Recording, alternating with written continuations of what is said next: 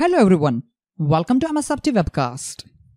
In the last few video demonstrations, we have seen the migration of Active Directory from earlier version of Windows servers to Windows Server 2019.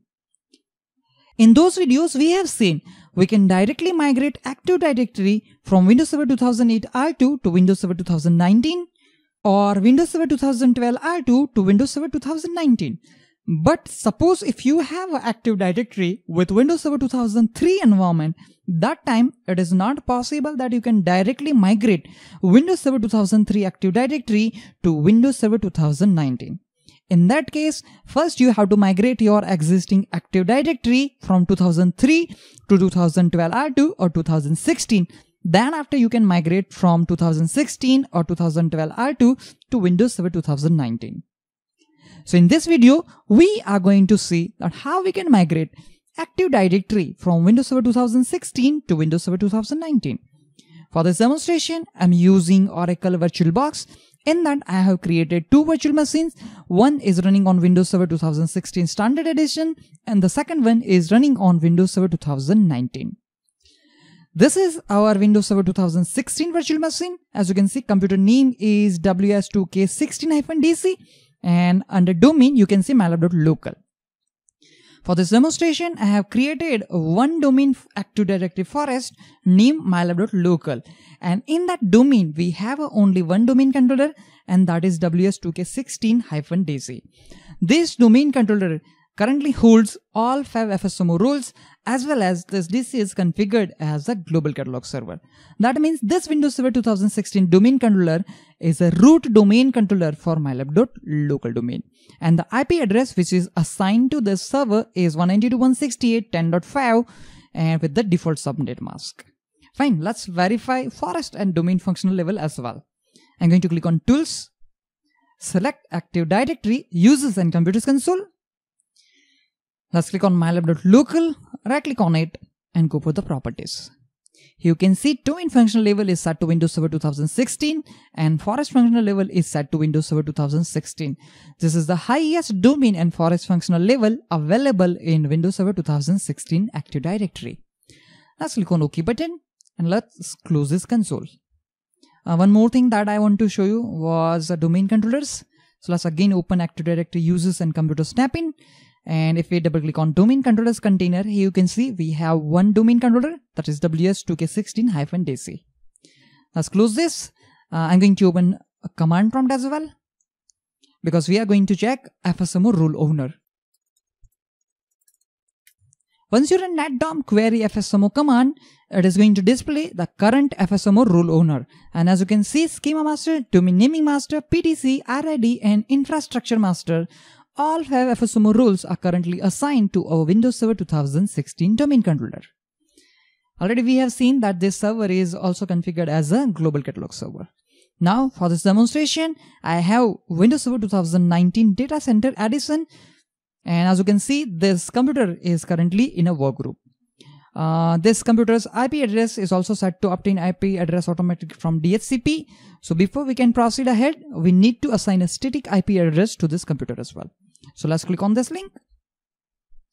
Let's select our Ethernet adapter, right click on it and go for the properties. I'm going to clear Internet Protocol version 6. Let's select IP version 4, click on properties, select use the following IP address.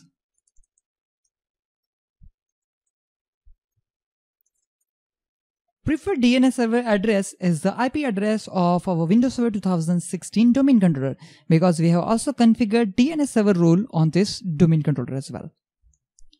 Let's click on OK, close and close this. Now you also want to check network connectivity between both servers, and we will check DNS server. So let's do it. For that, I'm going to right click on Start button. Let's open Windows PowerShell. Let's ping to our Windows Server 2016 domain controller. And as you can see, we are receiving replay. That means we have a network connectivity between both servers. Also, I'm going to ping to my domain name to check whether our DNS server is able to locate domain controller or not. And then after, as you can see, it is also able to convert the FQDN to IP address as well.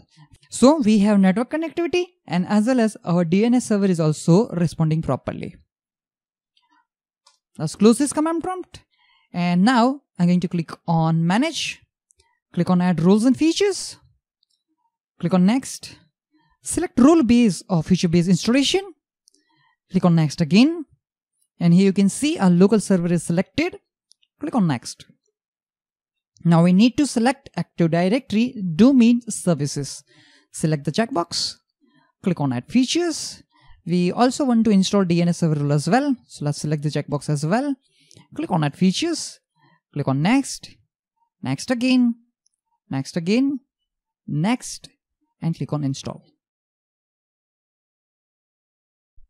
Okay, as you can see, Active Directory Domain Services and DNS server role has been installed successfully. Now it's time to promote this server as a domain controller. Let's click on this link. Select Add a domain controller to an existing domain. First of all, I'm going to click on this Change button to specify the credential. Here we need to specify the credential of our Windows Server 2016 Active Directory Administrator. Once you specify the credential, click on OK button. And here you can see domain is automatically selected to mylab.local because in our Active Directory forest, we have only one domain, and that is mylab.local. If you have multiple domains, that time you can click on the select button, and whatever domains you have in your forest, those domains will be listed here.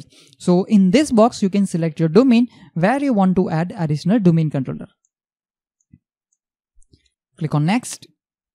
As already DNS server role is installed on this server, that's why this box is grey out. And we also want to configure this server as a global catalog server, and that's why this checkbox is also selected. If you don't want this server to be a global catalog server, that time you can clear the checkbox. If you have multiple Active Directory sites in your Active Directory forest, that time you can select the appropriate site from this console as well. As of now, we have only one Active Directory site, and that is default first site name. Here you need to specify the DSRM password. Once you define the password, then after you have to click on this Next button. On DNS options page, simply you can close this warning and you can click on the Next button. Now here we have options for install from media, means IFM. In the future videos, we'll definitely see how we can promote a domain controller using IFM options. And we also learned that why it is necessary to use IFM in certain cases. Here, specify additional replication options. I'm going to select our Windows Server 2016 domain controller because in our domain, we have only one domain controller. If you have multiple domain controller, that time you can select the domain controller from which you want to replicate Active Directory database. Let's click on Next.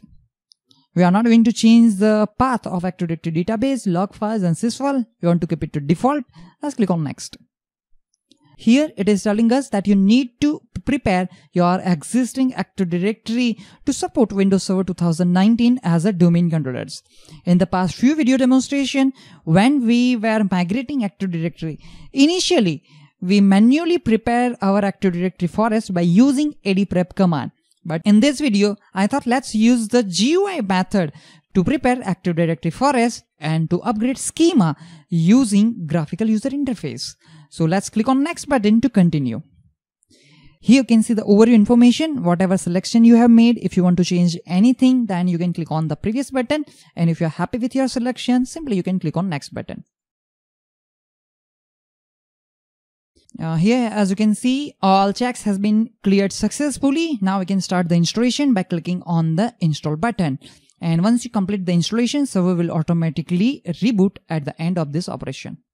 Let's click on Install.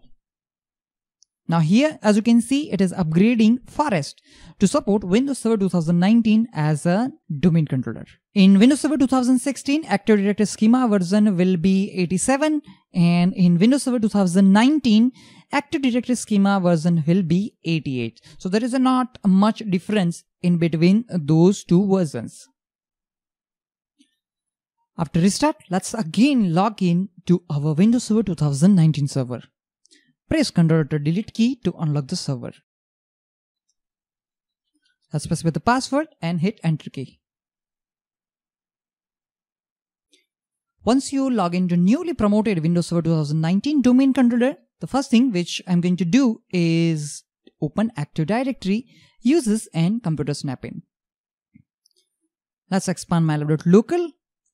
And if you click on domain controllers container, now you can see we have two domain controllers.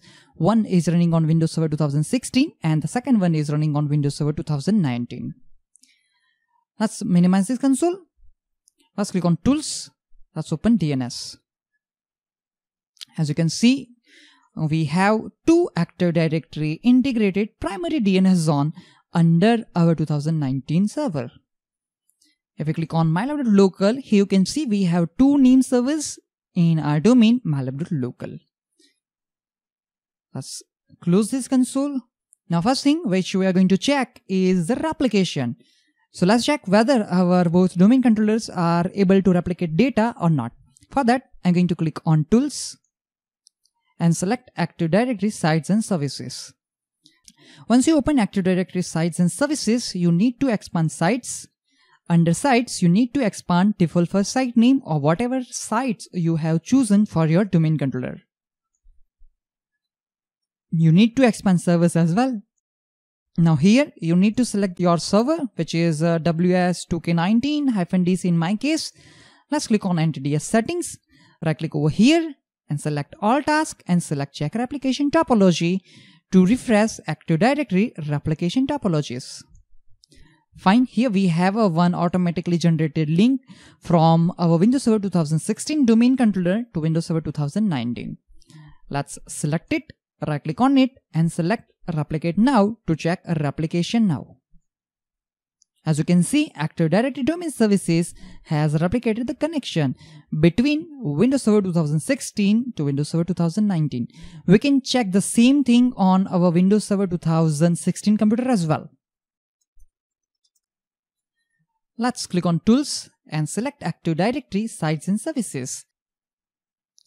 Expand sites, expand default first site name, expand servers, expand your 2016 domain controller, click on it, right click, all task, check replication topology, click on OK, refresh it, select automatically generated link, right click on it and click on replicate now.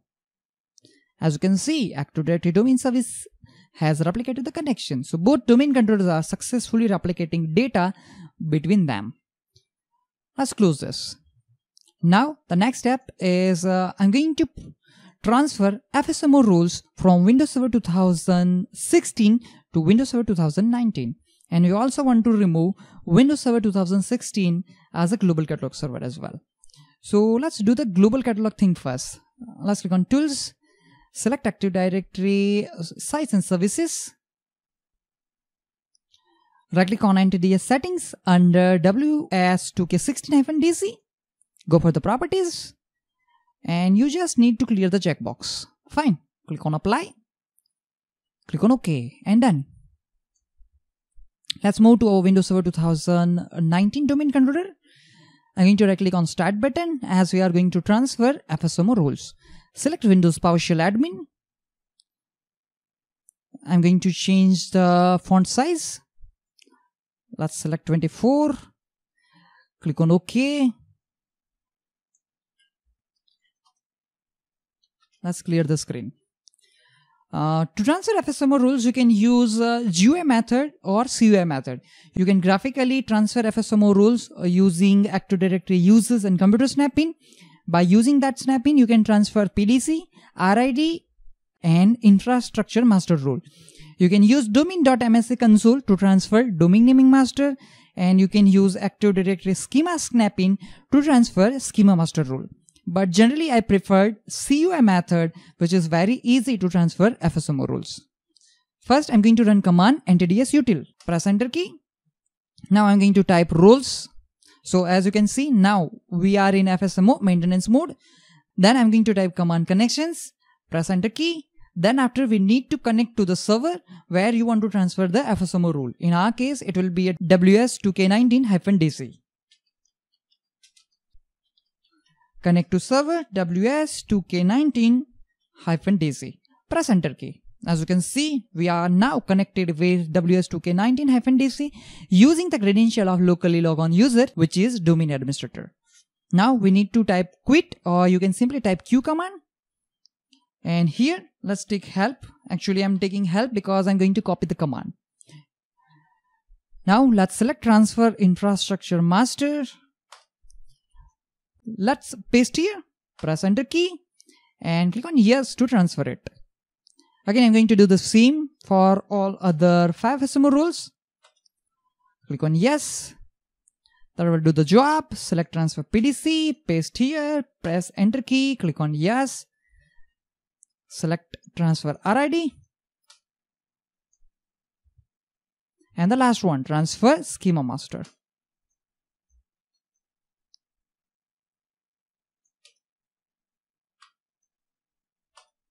Click on yes. And now we simply need to type quit command, Q again, and now I'm going to run command netdom query FSMO. But first, let's clear the screen. As you can see, all 5 FSMO roles are currently assigned to our Windows Server 2019 domain controller. That means we have successfully promoted our Windows Server 2019 additional domain controller to root domain controller for mylab.local, because all 5 FSMO roles are currently assigned to our Windows Server 2019 domain controller, as well as this domain controller is configured as a global catalog server. Now we can safely remove Windows Server 2016 domain controller from our Active Directory mylab.local. But in this video demonstration, I'm not going to cover it. Then simply, I'm not going to demote our Windows Server 2016 domain controller from this mylab.local domain, because according to Microsoft official documentation, now we can use in-place upgrade option to upgrade Windows Server 2016 to Windows Server 2019.